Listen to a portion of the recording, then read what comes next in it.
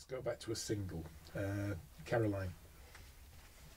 Bob and I, we'd started it as a shuffle, which when I did on the solo album like that, I think.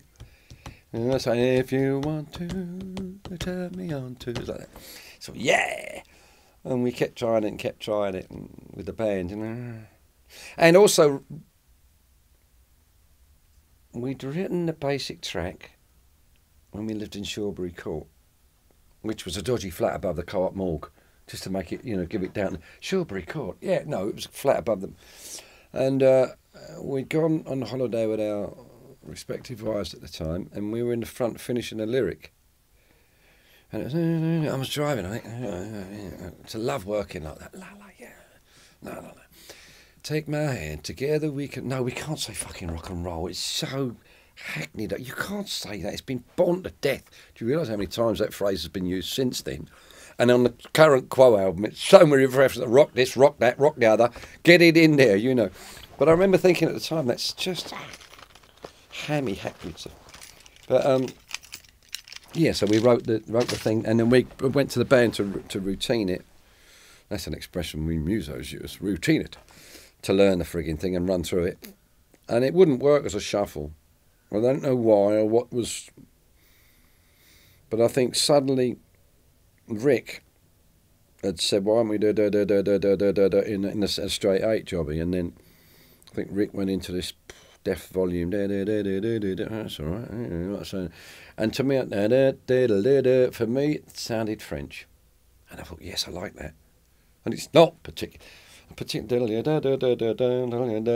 French. It still sounds French to me, except when I'm playing it.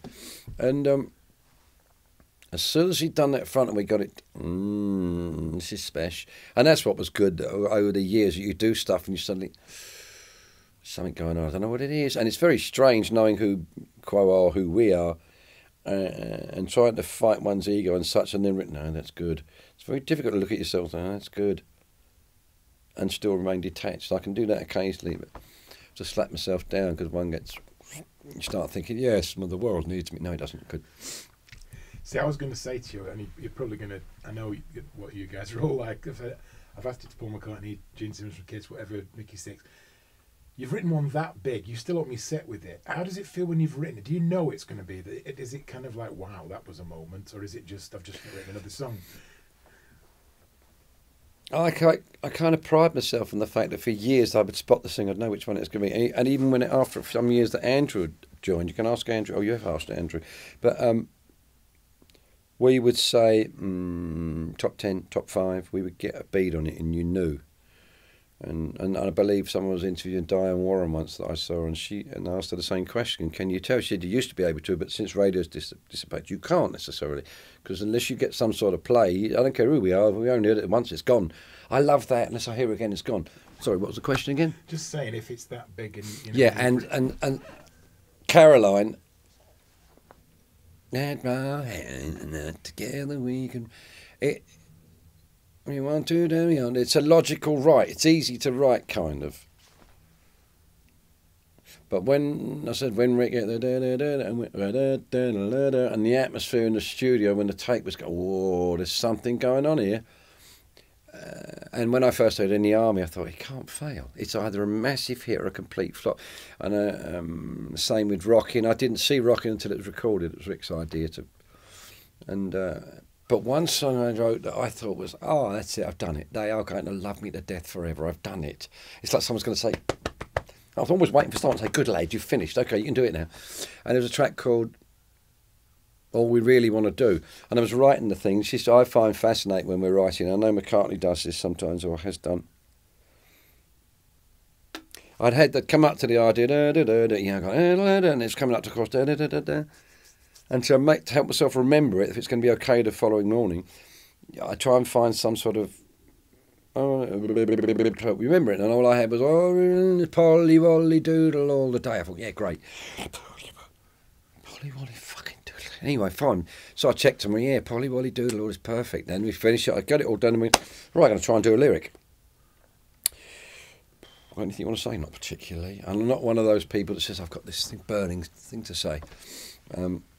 I just want it to sound right with her. And I thought that was bad until I realised that Billy Joel does that, and I quite respect his writing. And so I'm thinking, oh, really? How the bloody hell are you going to get? So I eventually work out that all we were going to do is Polly Wolly Doodle. All we really want to do is what we want to do and do it. I thought, it's so plebby, but fine. That gave us the idea for the song, and that's how it gets. And then you go back and write the meaning of the thing. And I thought, people are going to be playing with themselves when they hear this. No, they won't. Went straight past them. And so I can get blinded by something, and I don't know the difference when I'm totally blinded by it and it's a complete no-no, or when I'm totally blinded by it and it's a top 5. But usually one knows, but it has changed these days. I told you, when me and Andrew Bridges, we said top 5. Top 5, and I remember calling him. It had got to number 2. He said, let them eat. We used to have this joke, which is let them eat cake. You know, fuck them, something like that, you know. He said, let them eat some other joke we'd say to each other, let them eat something, let them eat shit, like. And yeah, right. We were so pleased that it had done it. And it's interesting that certain tracks over the years, it's such a battle to get them put out. Margarita, In the Army. Rockin' was okay, although it was tricky to get the band to record it. We weren't that. Bridges, Army, what else to say? There's a few of them. They just wouldn't. And then suddenly, oh yeah. I remember, I think Rick and John actually apologised after the event. They thought it was hilarious and we were doing it. They were embarrassed by doing it. And again, it's what I said to you, it's led from people's testicles. You have this idea of what we are as rock and roll people, but, oh no, not that one, it's a bit too, it's a fine line, but the notes have got no clue.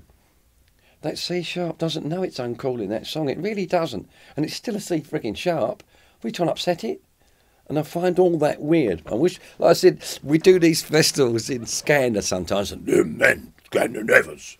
We are men, cradle of filth. That kind of stuff, which is all. And we get put on. I was sitting in this caravan thing one day thinking, oh, I don't want to be here. Whatever it was, I wanted to be at home. Oh, shit, this. I'm looking at this poster. And some of the things that had in this poster, like Sid Snot, you know, spunk up the bum, like anything gross. Status quo. I thought, that doesn't make sense. Talk about incongruous. And we get on there, and everybody at these festivals has got black hair, black leather clothes, black leather trousers, black leather things, black tattoos, black nose, black art, black-haired girlfriends, black lips, black eyes, black bum, black tits, black everything, you know. And they're very, very serious Scandinavians. And there they all are coming down the front to watch us go, giddy up, and get. I don't understand why Rock and Roll Over the World transcends anything. Don't know what it is, it's fine. There are even people in our audience that are embarrassed by In the Army, but they're not embarrassed by Rockin' All Over the World. They're embarrassed by Margarita, but not Rockin' All Over the World. They're embarrassed by Burning Bridges, but not Rockin' All Over the World. I don't understand you. Giddy up, are you... But there we are. Think about it. Giddy up, giddy. Oh, that band, you know, they're so heavy. Oh, fucking hell, rock. Giddy up, giddy up. It's funny, isn't it? It's just to me. Oh, testicles. It's a lovely word, though, isn't it? It is.